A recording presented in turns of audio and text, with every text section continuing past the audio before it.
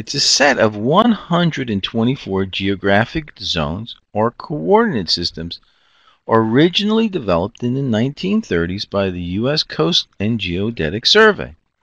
The state plane coordinate system is designated for specific regions of the United States and assists in creating a comprehensive method for converting curvilinear coordinates, namely the latitudes and longitudes, to a two-dimensional Cartesian coordinate system. The invention of the Cartesian coordinates in the 17th century by René Descartes allowed the use of algebraic equations involving coordinate points to calculate the dimensions, locations of the northing and the easting coordinates on a flat plane using the familiar XY points, right?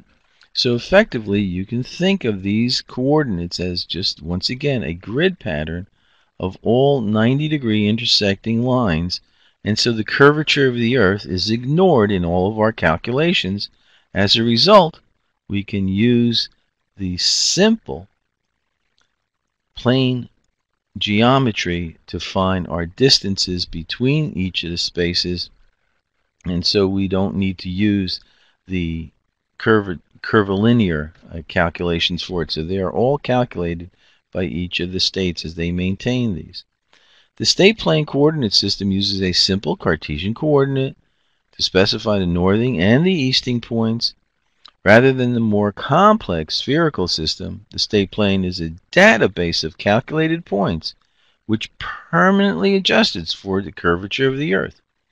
So we can use plane surveying methods based on right angles to use. This system is highly accurate. So let's just take a look at Texas, for example. Texas has 5 zones. Here in Texas, each of the zones are independent of the other. So the accuracy in each of the zones here in Texas is within 1 to 10,000, which is sufficient for urban surveying accuracies. However, as soon as you move from the state planes, it rapidly declines, and so effectively any property within each of the zones and the distances are perfect for within that zone.